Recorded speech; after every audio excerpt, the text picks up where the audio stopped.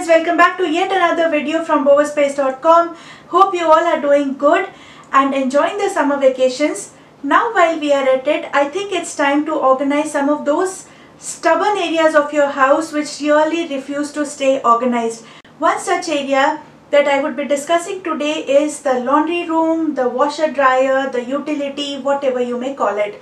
Now friends, this area of the house being in the utmost corner, secluded and not seen by anybody, we really tend not to organize it or make it look beautiful. Now friends, I think our laundry is already one of the most boring activities for many of you all, including me.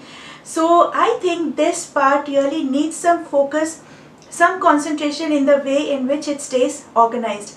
So friends, some of the ideas that I would be showing you today will really help to have a neat and tidy laundry area where everything that you need for a good utility space will be handy, sorted and always spick and span and tidy.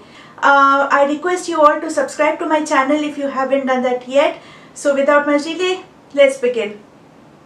For me, utility area is one where I could possibly keep all those things that I generally cannot keep anywhere else at home, like the cleaning supplies, the laundry supplies, equipment like vacuum cleaner, and sometimes even the paint cans. The utility area in my home is a part laundry area and a part of it is the open pantry. It's closely placed but is very convenient and well sorted. Let me share with you some ideas and tips from this space. If the wall behind your washer dryer is blank, you must fix simple but very sturdy shelves to hold all these necessary supplies like detergents, dishwash bars, etc., which are generally not so bulky but which are really very heavy. A good shelving system works best when you keep things handy. Let me take you through the things I like to keep at reach.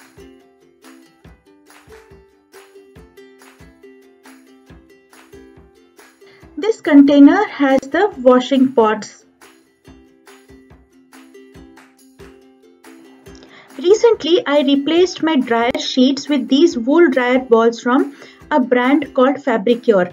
Since dryer sheets contain a lot of harmful chemicals and artificial fragrances, I found them much safer for my skin rash problem and for my kids too, since it is so much more natural.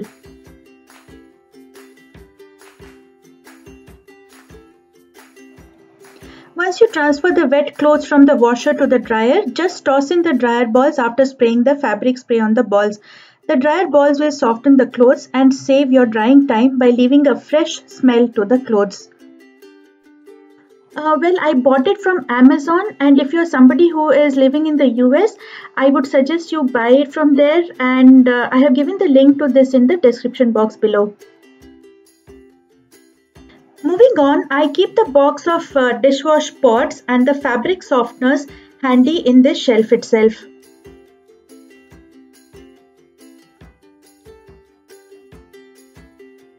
So before I move on to the next step, I want to show you a picture from my previous utility area. The things look well sorted and organized, but this wasn't the best arrangement.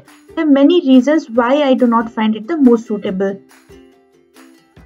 Firstly, it's not easy to do a stock check. Things that are above your reach are very difficult to pull out. More often than not, things might just fall off while removing.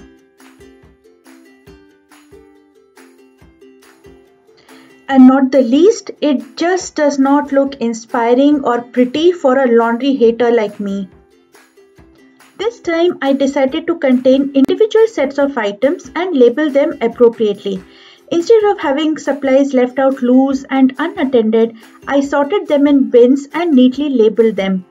Pulling them out is easy and gives me a better idea of how much of stock is remaining. Just to spruce up this area, I hung this little frame that has laundry label FAQs.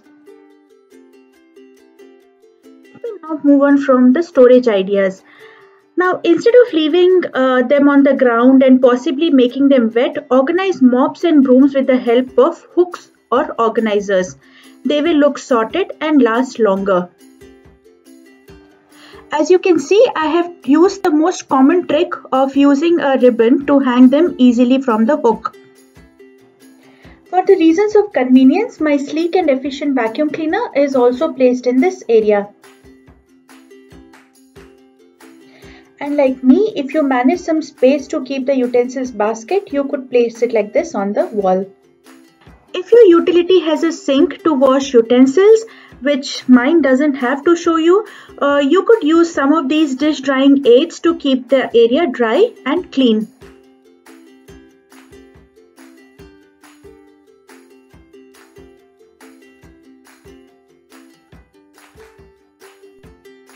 So friends, I hope you found this very simple and easy to apply steps useful.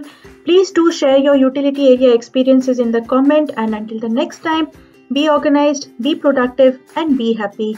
Bye bye.